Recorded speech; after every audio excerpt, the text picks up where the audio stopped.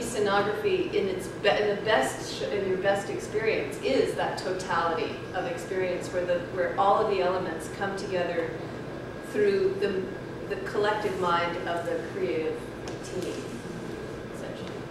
Yeah, and so when we also, like, one of the things that I always find strange is when I read program notes and directors or designers, when designers have to do their own program notes, they'll often write about things like, oh, I found all the stuff, all the wonderful stuff in a secondhand store, or I went somewhere and I, found this great wood or these great colors.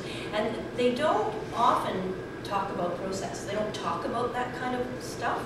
And it always kind of frustrates me because I think a lot of people assume that designers are kind of glorified technicians who kind of do what the director needs or director wants. And certainly in some situations, I think that does happen.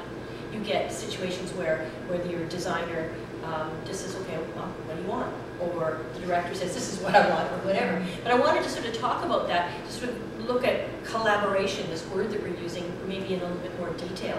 And talk, if each one of you could sort of talk about how you collaborate and what you actually mean by collaboration.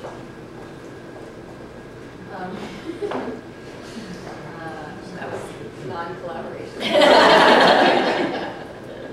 I don't know which part to answer. I think one of the things about why I think a lot of people have a misconception of that designers are technicians is because I think in Canada and North America it could be generalizing, but theater design is taught in association with a technical department, and it's usually very closely linked.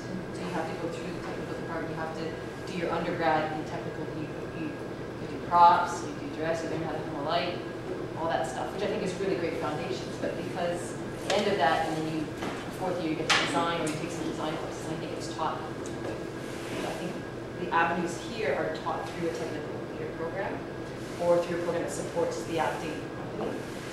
Whereas I think in Europe, theater design is taught in art schools, and not necessarily taught in conjunction with an acting program.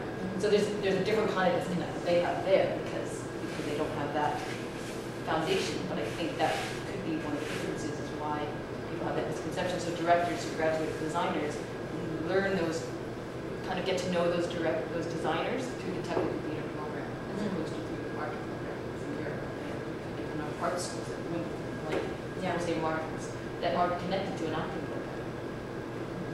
So I wonder if that's That's interesting. So theater training of theater designers. I mean, I know that certainly the theater program where I went was very much an art program, but it was in an acting school. But that was at the University of Alberta in Edmonton. I think they were trying to do that consciously, like take it away from being technical theater. I know Concordia does that too, but I don't know if either of you can speak to that or. I don't know. I mean, I think just the approach to theater in Europe in general is very different in many respects. It's a different. The relationship of the society to theater in Europe is such a different relationship, and there's so much more. There's just a different kind of, and more varied and more active audience in Europe. It's part of life in every little dorf, in every little place in Europe. So I think the whole notion of what can be theater, what is theater, my current preoccupation is the notion that current audiences in North America prefer something familiar to something that they've never seen before, or something that they don't immediately understand. That you look at Broadway doing shows that are adaptations of popular movies, or you see the Sound of Music production that's literally every shot from the movie reproduced on stage, and I love it. Maybe. But I'm sort of fascinated by this the sort of challenge of making things that are not familiar and getting people still to come to them. And I think that does involve the collaboration.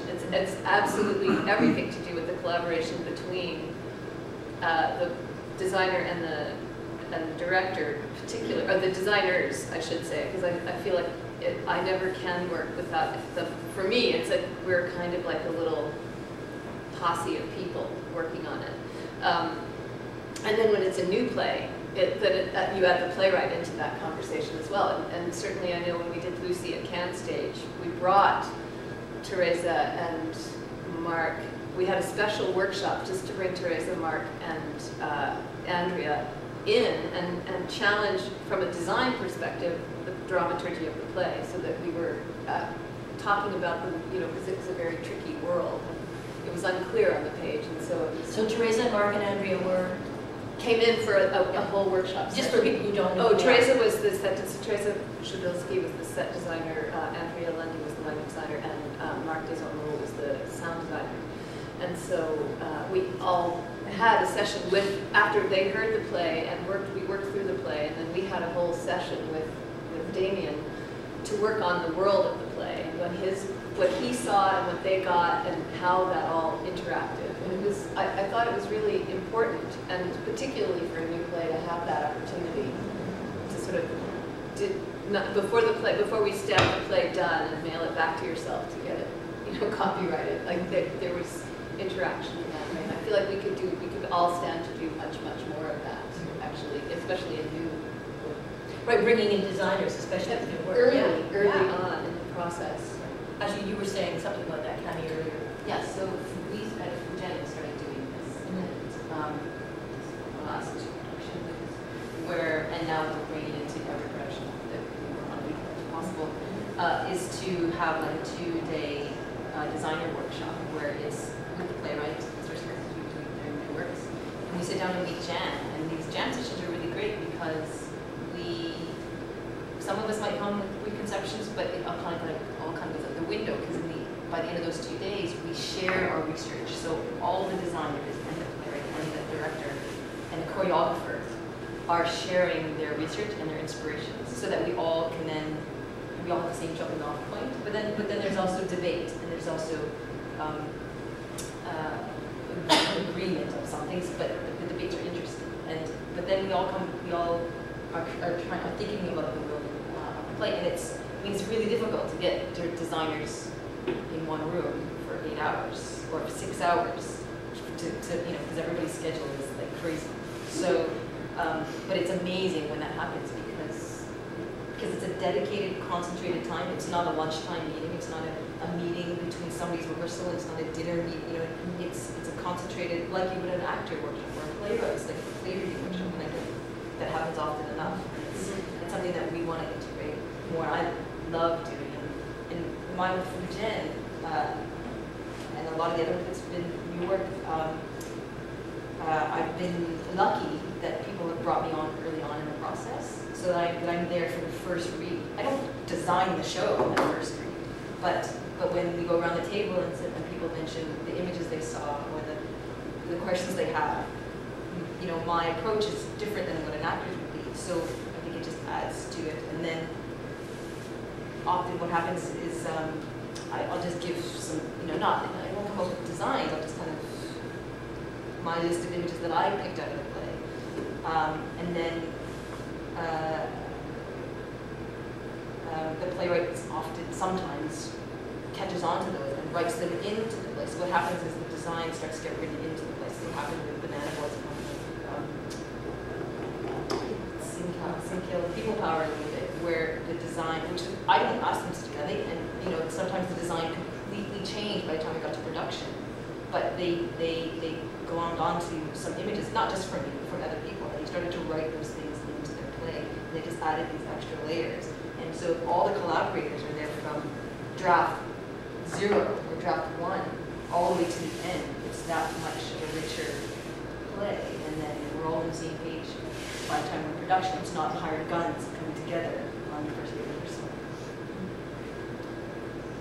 I think there's also, going back to talking about like the difference between North America and Europe, the notion of time and the time it takes to develop the world and the image for the thing, and even the notion of dramaturgy, production dramaturgy also coming into this as being part of this conversation, because ultimately I feel like all of if you think about the notion of production dramaturgy in Europe, it's the process of going through all of the avenues possible for that world to come to this thing